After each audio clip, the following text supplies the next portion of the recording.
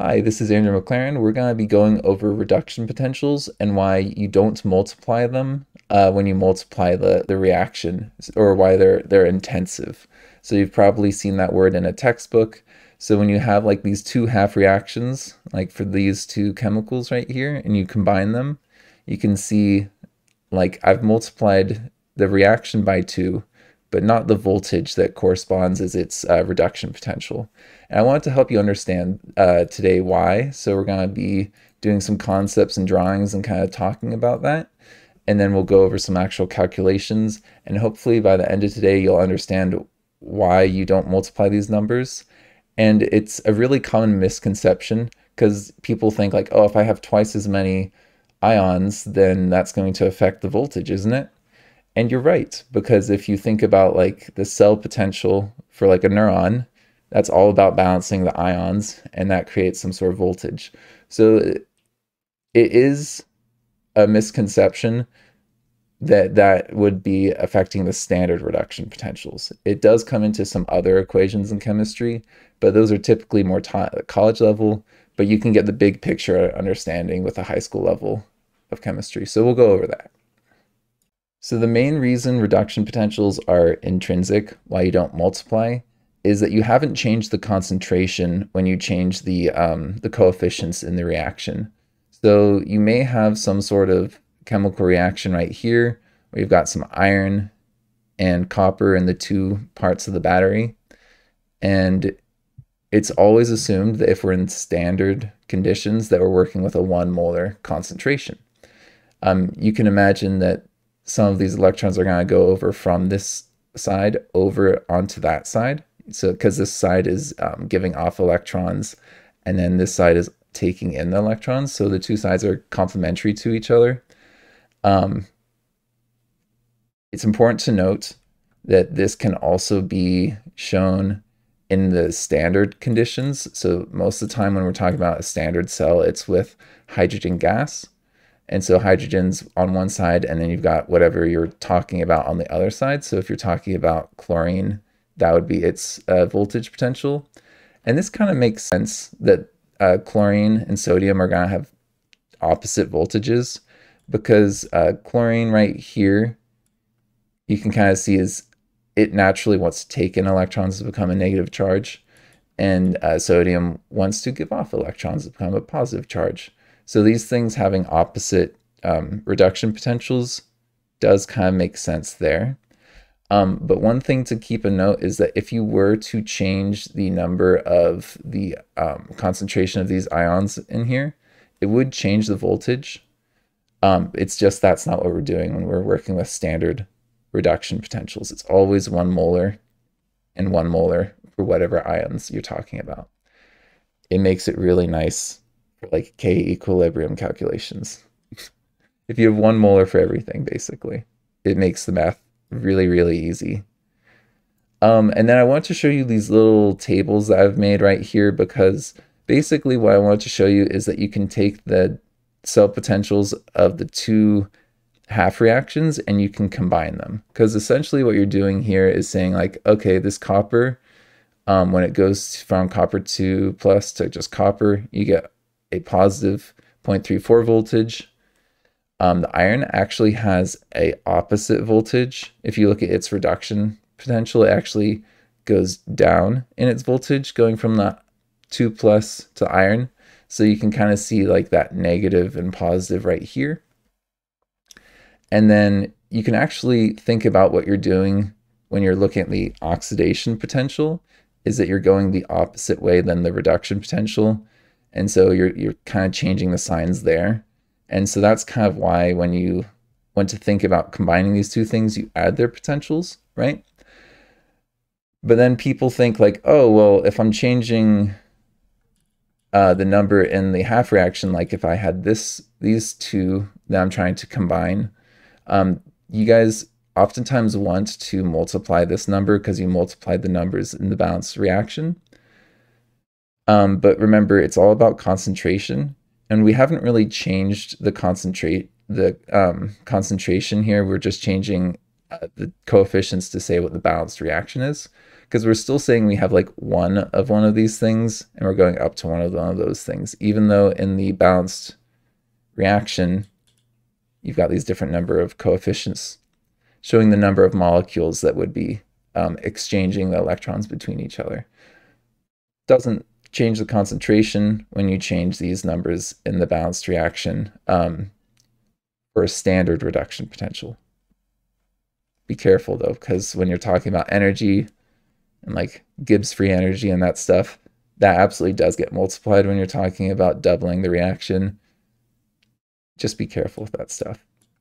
Also, one other thing to keep in mind is that there's these things called electrochemical gradients. You'll see this in biology when they talk about neurons, and you'll have two sides that have different concentrations. Some of these are going to flow over from the high concentration to the low, and then it'll be like a mismatch of the balance of the charge. So it's like it wants to flow down its concentration one way, but it's getting pushed back by the positive charge that's already there, right? Because this will end up becoming like a more positive charge than that side. And so you end up having that charge correspond to the concentration. And so if you think about that in terms of biology, the concentration absolutely affects the electrical charge. But that's not what we're changing when we're doing standard reduction potentials. So that's the main reason. Let's look at some math though and help you see it a little bit differently, okay? So when you're combining two half reactions, you typically see something like this where they give you the half reactions and their potentials, and you might have to multiply to cancel out the electrons in the balanced reaction, but you don't multiply these voltages here. You just add them or subtract them. And I talked a little bit about why with the concept part, but this is the equation where you really start to see like concentration being brought in and talking about like the energy of the cell, which is talking about these reduction potentials. And this also has Gibbs free energy. Now, I'm not going to expect you to be able to do these calculations. I'm just kind of conceptually showing you how concentration relates to voltage. You can notice something kind of interesting here with this reaction or this equation here. If Q is equal to 1, which is going to be the case if everything's at 1 molar, that's our standard conditions. When all of these are equal to 1 molar, this whole thing becomes a giant 0. Like everything in this part from here to there ends up, because anything, a natural log of 1, that's equal to 0. And then anything times 0 is going to be 0. So this whole thing ends up not really accounting for the voltage under standard conditions. So that's why the energy of the cell is normally the standard conditions as long as you have things at 1 molar. And so if we're talking about this half reaction right here, this is its reduction potential when it's at 1 molar, when we have everything being 1 molar in a battery that looks something like this. Now, if we change the number of ions, that actually is going to change the amount of voltage that we're reading, because the reaction is going to be essentially changing how much space there is in the reactants and products. And Le Chatelier's principle means that, well, that's going to change the amount of energy that's given off, which it changes the spontaneity, and it all gets affected. So we need to be careful when we're talking about these things with concentrations. But if you actually want to look at this, let's imagine that we have this half reaction right here, the standard reduction potential for sodium, and its reduction potential right there. And you can plug this in and do some math. And let's say that we have a very low number of the sodium ions, the Na+. So if we have a very small number of these sodium ions, then it's going to end up affecting the math right here. So you can see that the Q no longer is 1, and so this no longer comes out as 0. And if we multiply all the numbers across, when you have a low amount of reactants, that's like having a big Q. So this whole thing is kind of big in here. And when you have a big Q, that ends up making there be more of a negative voltage right here. So in a sense, what we're saying is like, oh, if I have a big Q by decreasing the amount of reactance that I've got right here, that's going to end up making it like, in this case, less spontaneous. Or it's going to affect its spontaneity at the very least. So you can kind of see, okay, this is definitely going to, in this case, lower the voltage. And so it's like, in a sense, going forward a little bit less. And this didn't really want to go and be reduced anyways. So it kind of makes sense that if you don't have very much reactant, that you're going to have even less reduction happening. And you're going to need to provide more power to get that reduction to happen, right? And then same deal here is you could imagine you can then make it very concentrated. And so you can have this same calculation. I've plugged in the same numbers here. Oh, by the way, this Z in this formula is the same as the N in that formula. That's why I colored them the same. That's the number of electrons. The Faraday is a constant, R is a constant. This does get affected by temperature as well. But if you were to plug this in, you can see if I've got a lot of reactance, that lowers my Q. That also affects my voltage. So I've got all of a sudden, I've got all these reactants. That means that Le Chatelier's principle means that I should be able to make more product. There's that energy difference between the two sides. And so it looks like this voltage is going to increase. So it's requiring less energy to go forward. So when we have a ton of this stuff, it requires less energy to go forward. And so it does change the voltage. But as you can see, I mean, you're calculating with natural logs and stuff. So this you might see in like AP Chem, but it's more like a college level chem concept. And you can actually use the same formula, this Nernst equation, to look at something where you've got like two concentrations of the same ion.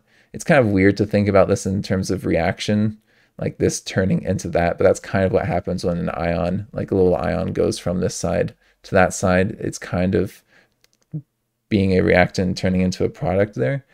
And so you can actually do the same thing. And for that, like the normal cell potential would be 0. And so you're just really calculating the potential of across the two sides based off of the balance of the ions between the two sides. If you get to like not organic chemistry, but I think it's like biochem, you'll have to do some calculations like that where you have to see like based off these concentrations what is the voltage.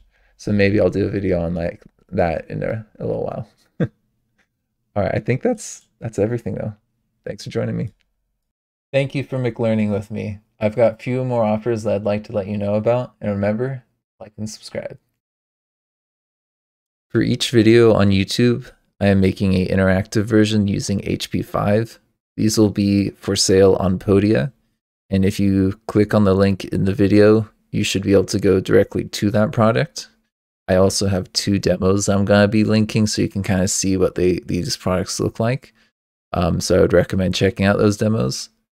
I also offer one-on-one remote tutoring through Wyzant. Please use the links that I have linked below. That way I can get 100% of the hourly rate as opposed to 75. Each video also has a link for my Patreon, and you can join at the $3 level to get some resources I use for tutoring or to support the channel. And I also have a $5 raffle level, which you could either get some free online tutoring or 5 interactive lessons for free. You choose which ones. And then I also have my Teachers Pay Teachers, which has some old lessons that I made from when I used to be a teacher. I may be adding to that. Thank you for spending your time with me. I hope that you learned something.